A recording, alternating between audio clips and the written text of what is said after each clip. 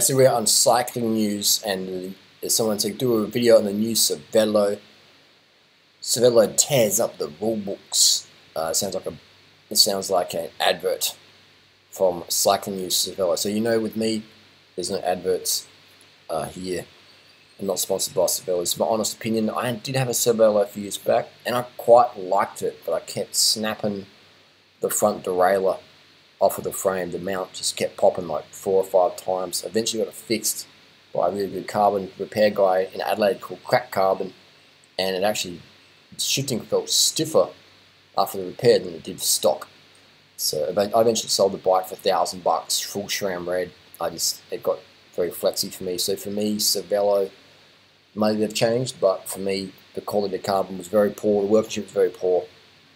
So I give them a diversion, and they're very expensive for what they are, in my opinion. But if you like Cervelo, if you have access to it, can't complain with that. But the Cervelo I had was an RS. I really liked the geometry there.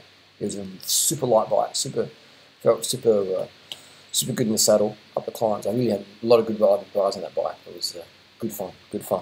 But the quality, the durability, it was just, I didn't really like that.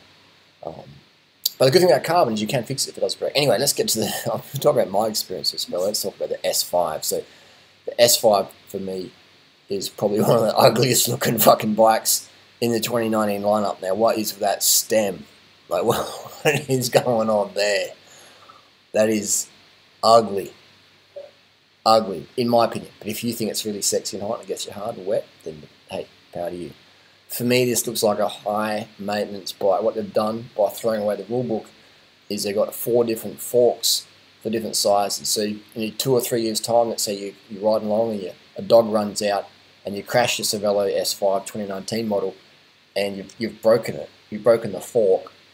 Now you've got to special order some special sized fork. For me, that sounds like a mad pain in the ass.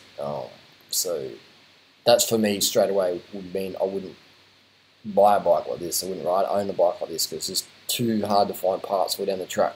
And also what's with this handlebar setup? Can you put a standard handlebar on there, or are you locked in for this special thing? Now I've got bikes where I'm locked in, like I do have the S-Works Epic, and you're locked into that rear shock, which is a bit of a disappointment because that rear shock is, in my opinion, a pretty crappy design these days. So if I had my time again, I'd get something different, maybe a Trek soft tail, like what's it called, the Pro Caliber or whatever it is, or just get a hardtail. These days I'm getting more and more inclined for bikes that are more durable. I've got less things to fuck up on. So for me, this is also your average Cervelo customer, overweight, enjoys riding bikes, has a lot of money in the bank. It's a fat banker bike. And hey, I'm all for people being on bikes. So if you're a fat banker and you buy a Cervelo, I'm still going to say, g'day mate, I'll see you out on the road. But this is where it's aimed at. It's a sort of gimmicky bike, in my opinion, aimed at the fat bankers, things like that. So this colour, I like this colour. That's a nice seated colour. Will it fade? I'm not sure. And are they all disc brake bikes now? Are they all disc? If I was going to buy a Cervelo, I would get an R series, lightweight stuff. See, the comments are shit ugly, blah blah blah blah.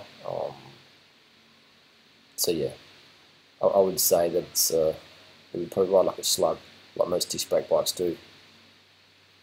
If you're going for that pure super climbing, I mean, actually I'll take that back.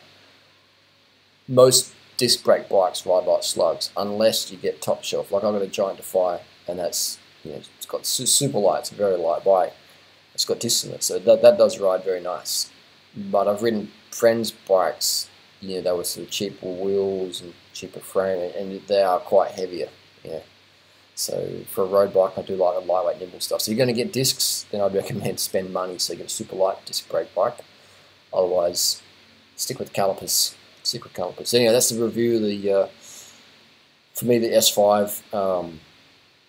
Ugly, hard to get parts all down the track. What if you're on holiday? Here in Thailand, if I break my Giant fork, I can go to a Giant deal and buy a new fork. Dog runs out, cracks my fork, I can go buy a new one today. If I'm riding my Cervelo S5, crack the handlebars in transit or do something with the fork in front of the dog, what's going on there? So again, it depends on the person. I understand not everyone lives my lifestyle. But I do like pragmatic bikes, and for me, this new Cervelo doesn't look very pragmatic.